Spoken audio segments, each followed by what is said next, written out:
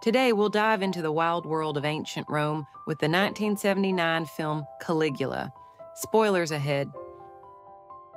Do you know what the famous critics Siskel and Ebert had to say about this movie? Stick around to find out at the end. Our story begins with young Caligula summoned to the island of Capri by his great-uncle, Emperor Tiberius. Capri isn't exactly a cozy getaway, it's a den of corruption and chaos. Caligula witnesses all sorts of bizarre and wild acts orchestrated by Tiberius, who's as mad as a hatter. The island is filled with indulgence and extravagance, a haven for Tiberius's eccentric desires. Tiberius, old and paranoid, rules with an iron fist but fears for his life. He believes everyone is plotting against him, including Caligula. The young prince is initially cautious, observing the madness around him. He watches as Tiberius indulges in extravagant feasts and peculiar rituals. The tension escalates when Tiberius mysteriously self-deletes, with a little help from Caligula's ally, Macro. And Caligula watches with a mix of horror and fascination. With Tiberius gone, Caligula steps into the role of emperor, and the real fun begins. As he ascends to power, Caligula shows his true colors. He's not just any ruler. He's a ruler with a flair for the dramatic and the absurd. Caligula's bizarre sense of humor and eccentricity are on full display. Now, Caligula is in charge, and Rome will never be the same. His reign is a mix of eccentricity, cruelty, and sheer madness. He organizes grand and grotesque public spectacles, each more extravagant than the last. From bizarre theater productions to gladiatorial games, Caligula spares no expense in entertaining his subjects.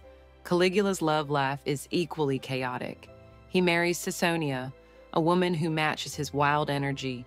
Their union is filled with bizarre public displays and lavish parties.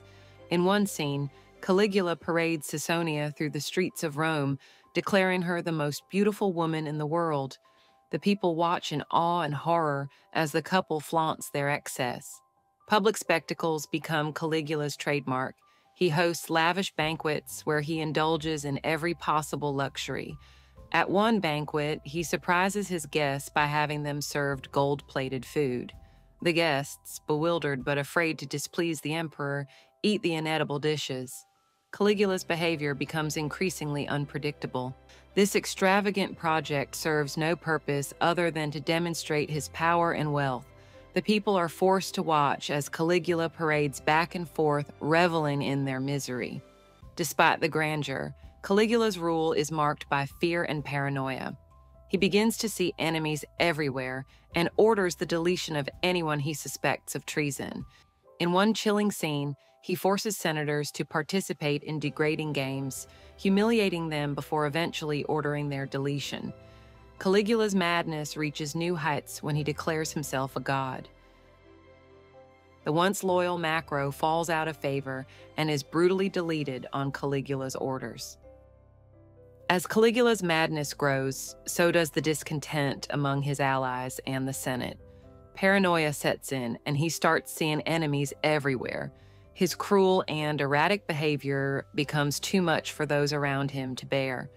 The people of Rome, once entertained by his antics, now live in fear of his unpredictable wrath. A group of conspirators, led by Chaerea, decides it's time to put an end to Caligula's reign. They plot to delete him in the most dramatic fashion. The conspirators are fed up with Caligula's tyranny and devise a plan to eliminate him during a public event. In a climactic scene, Caligula is cornered by the conspirators during a festival. Chaerea and his fellow plotters move in, surrounding the emperor. Caligula, sensing danger, the conspirators strike. In a flurry of action, they attack Caligula, stabbing him repeatedly. The film ends on a somber note, with Rome left to pick up the pieces after Caligula's chaotic rule. The people, freed from the tyranny of their mad emperor, are left to contemplate the cost of his reign. The Senate, once a puppet of Caligula's whims, begins the process of restoring order, a stark reminder of the destructive power of unchecked madness. And that's the story of Caligula, a wild ride through the rise and fall of one of Rome's most infamous emperors. What made this movie so special? Well, it's infamous for its controversial scenes, explicit content, and the ambitious attempt to portray the extreme decadence and corruption of ancient Rome, with a cast that includes Malcolm McDowell, Helen Mirren, Peter O'Toole, and John Gielgud. It aimed to be an epic historical drama, but became known for its shocking and outrageous scenes. Now, remember when we asked what made this movie special and what the famous critics Gene Siskel and Roger Ebert had to say about it? Caligula is sickening, utterly worthless, shameful trash.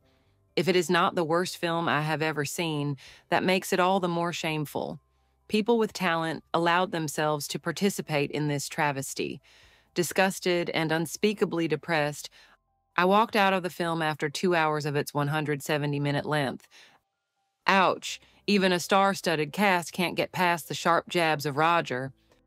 Thanks for watching. I can only make these with your support. If you enjoyed this recap, make sure to like, subscribe, and hit that notification for nostalgic movies from the yesteryears.